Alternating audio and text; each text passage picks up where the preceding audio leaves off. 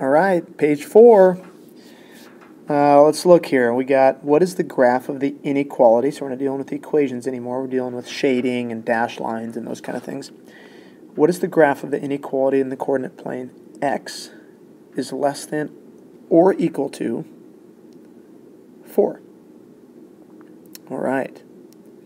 So let's look at my choices here. First of all, let's remember when it's just y in a number, like 4, it's a horizontal line. We actually graphed one earlier on this review. When it's x in a number, like 4, the line is going to be vertical.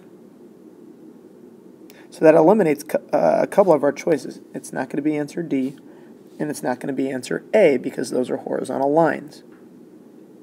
Looks like B and C both have the vertical line drawn at 4. So then it's just a matter of what side should be shaded.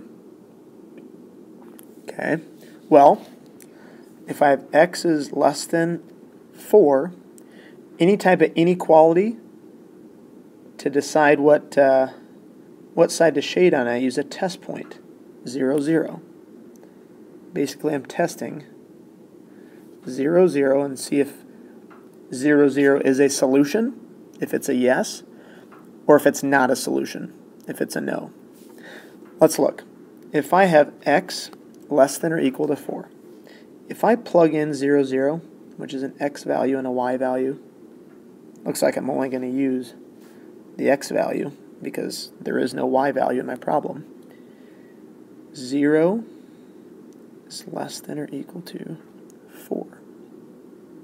I ask myself, does that make sense? Is 0 less than or equal to less than or equal to 4? I would say yes. That means my test point, 0, 0, is a yes. That means answer C is correct because it is the only option where the test point 0, 0 is in the shaded area. These are all yeses. All these points are yeses. All of the points over here are no's. Okay. If it helps you, maybe if it's x is less than 4, then you want all the numbers that are less than 4, like 3, 2, 1, 0, 0. That means all the numbers that are less than 4. Let's keep moving on. Next one. Which inequality represents the graph?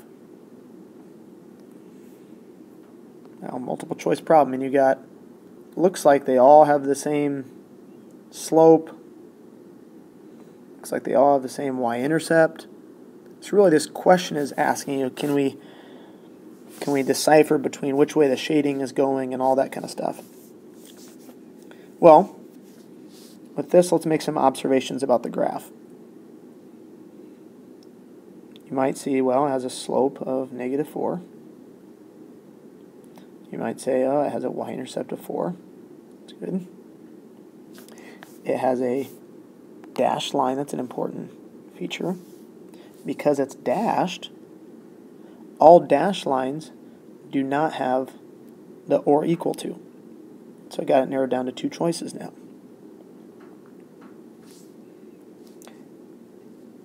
There's a trick with when you have y, m, x, and b in this form, if it's a greater than, the shading will be above the line. If it's a less than sign, the shading will be below the line. It only works for slope-intercept form.